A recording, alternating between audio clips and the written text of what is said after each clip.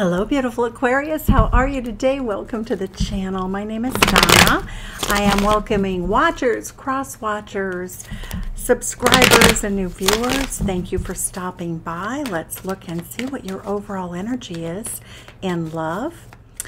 Right now, we have Saturn in Aquarius in your sign, about halfway through its trek in Aquarius. Saturn can bring on feelings of heavy burden or hard work. At the bottom of the deck for this reading is the Three of Wands. Your person, your ship is coming in here, Aquarius. I like it. Ace of Wands, nice energy. Look at that. Single, ready to mingle, having fun. Wheel of Fortune, somebody returns. Ooh, you have a powerhouse reading here, Aquarius. Let's see what we have. So in the recent past, you and a beloved have taken some time to think, to relax, looking at things from a different perspective. You're getting to know each other. I like it. Hanging around. It's Pisces energy, being very intuitive with one another. The mutual energy currently is Seven of Cups. You're not in a committed relationship at this time. That's really being undecided as you do your exploration. You have a lot of nice, really soft, lovely energy here. Both of you are in this thought process of, we'll wait and see what happens. I'm not sure what decision I'll make. So very strong Pisces energy, and the Seven of Cups is Scorpio energy. Okay. How your person views the situation. They view the situation as being very stable. They feel as though they can count on you, Aquarius. This is the card of, we call it the mommy card, Queen of Pentacles. It is Saturn in your sign. It is a time they feel as though you're very reliable, you're very nurturing, you're very successful in your career, you have it together. Your person holds you in very high regard, Aquarius. How they view you as a person. When they think of you as being cool, calm, collected, very spiritual. Temperance card is Sagittarius energy, and that is the energy of being a very philosophical person, of being somebody that looks at things from a larger perspective. They see you calm, cool, collected, very much though aware of your emotions. They see you as very much a kind, sweet, loving person who likes to make things work. In their heart space is Six of Swords. Your person feels like there's been a period of time in their life in which they are healing. They're moving forward. In their heart space, they think that you could be the one. They could move in with you. They could have a life's journey with you. So they're in that exploratory, that's your energy also, Aquarius. So here you are in your reading. So they both feel as though you've been through, you've had a big life. You have things that you're both healing from, and they feel like they're sharing that with you at this time. In the near future, what we see is that your person, the Tower is when things are not stable. The Tower is Aries energy. There may be an epiphany. There may be news that comes in. So they're not necessarily sure that this relationship, the way they're viewing it unfolding, is that it might not. So Aries energy again. Now that could also be something that they're holding back and haven't told you about. So let's see. But we're going to clarify everything, of course. We have the energy that both of you mutually, the unspoken energy is actually self-imposed restriction, Gemini energy. You're both holding back. What's the energy? What does Spirit have for advice? Spirit is saying this is a great relationship. Aquarius, Spirit is saying this has a lot of happiness. There's a lot of joy here. You could really go the distance in this relationship, in this connection. Sorry. What we're seeing here is that Spirit is saying, there aren't that many relationships that have this kind of connection. Spirit is saying take a chance, be adventuresome, be bold, be brave, step in, have a full-blown romance. Don't hold back. Enjoy yourself. The short-term outcome, look at this, is manifestation, Empress energy. The Empress is all about everything that feels good, smells good, tastes good, something you can count on. Taurus energy, fixed energies here. This relationship has a lot of ability to go the distance here. So let's look and see what your clarifiers are.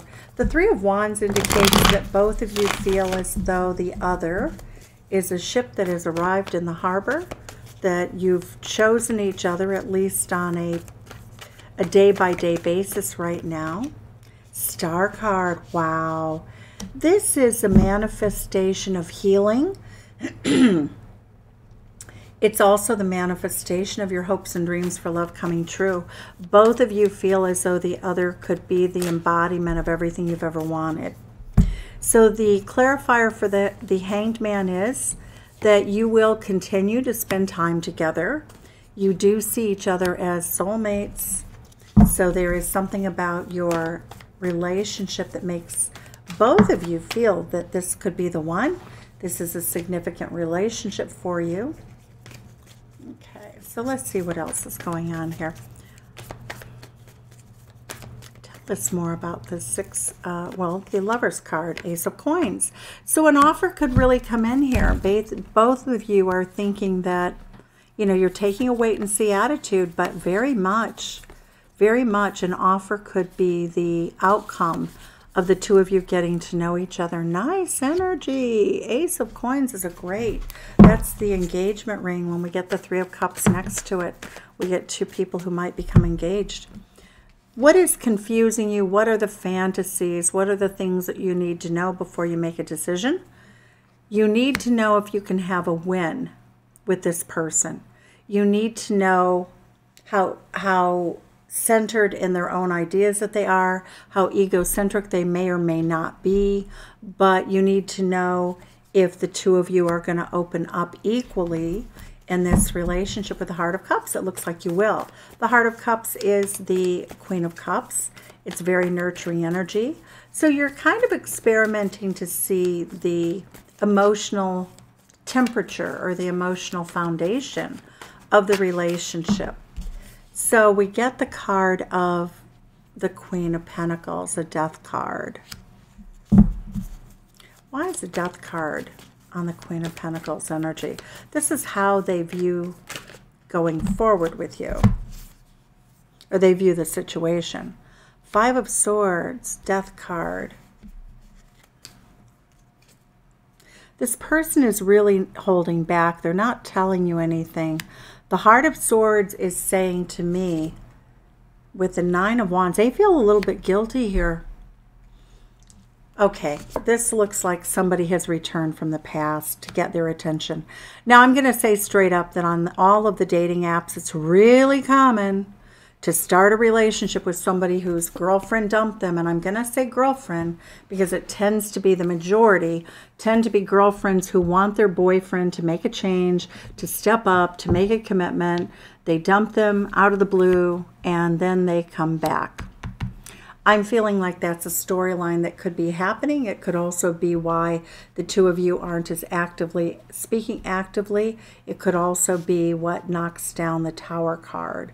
So what we're getting here is your person feels as though they have to go into their past and address something that ended. The Five of Swords, something that's uncomfortable. They don't want to really tell you. You know, that Heart of Swords energy is they want to be fair. They want to do the right thing. They do feel guilty. They feel burdened, but they feel as though they have to look at this. As a part of their healing, they feel as though they have to look at this. So the Temperance card, what do we have? So you look like you're the person who will make the final decision. That at the end of the day, I don't really see you willing to sort of deal with this a whole lot. If your person is dealing with somebody from the past, I think that they view you as also moving on. But Eight of Coins says that if they were able to resolve that in within a few weeks and come back and tell you about it, that you would be okay with that. The Six of Swords, they feel as though they have to heal something. That's a Magician card, the card of healing. Five of Cups. Oh, I feel like they're going to apologize to you. I feel as though they're going to apologize. I do think they're going to be very honest with you.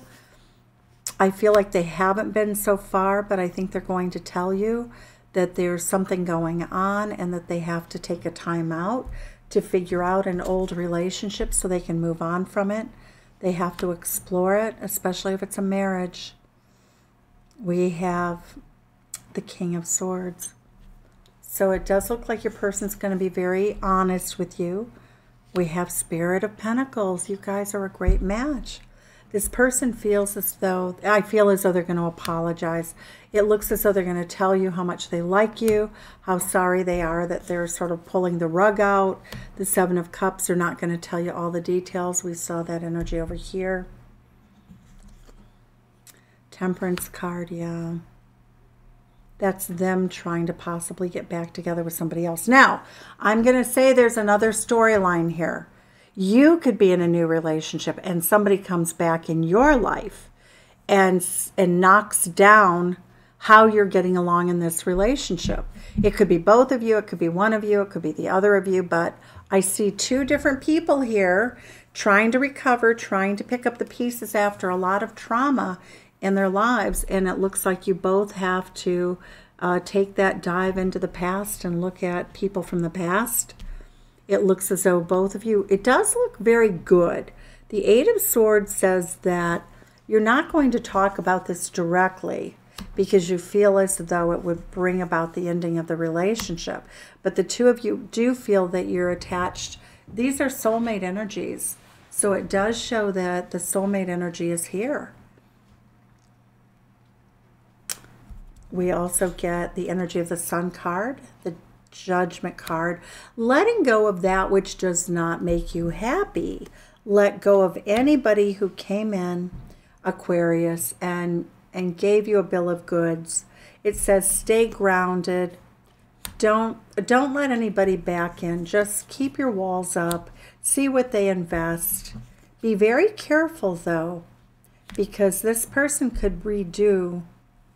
They could hurt you again if they came back right now. So Spirit is saying, give up any burdens, invest in those who invest in you. Don't make a decision right away, but let somebody go if, you know, you have to let somebody go if they are not able to give you what you want. Why is the Empress card here for our beautiful Aries friends? Empress energy, why is it here? Sun card, there you go again. Sun card again. Happiest card in the deck. So your short-term outcome, you have the Sun and the Star. Looks as though there's an ending to a third-party situation. And it looks like the two of you move forward. You choose each other. You manifest each other. This is pre-Empress going to Empress. The Sun card's the happiest card in the deck. You know, we see the Sun card here also. So what we're seeing is, you know, there's an ending to a cycle for both of you. It looks like both of you come into the energy of putting something from the past to rest very successfully. But it does take time for the two of you to sort of get back on track. Let's see. Three of Wands, you will. Three of Wands, Three of Wands. Starting and ending with the Three of Wands energy. You guys are a good match. It looks like it's going to be a little bit tumultuous. You know, this is life. It happens. It's not the way we want it to happen, but it does happen. So let's see what Spirit's advice is about this, okay? Let's see what Spirit has for messages. What is it about this relationship or this situation that you should know that's going to be helpful to you, Aquarius? We have nourishment. Nourish yourself. Take good care of you. Don't let any day go by that you don't have some happiness. The unexpected is going to happen. I feel like this is going to turn out really well.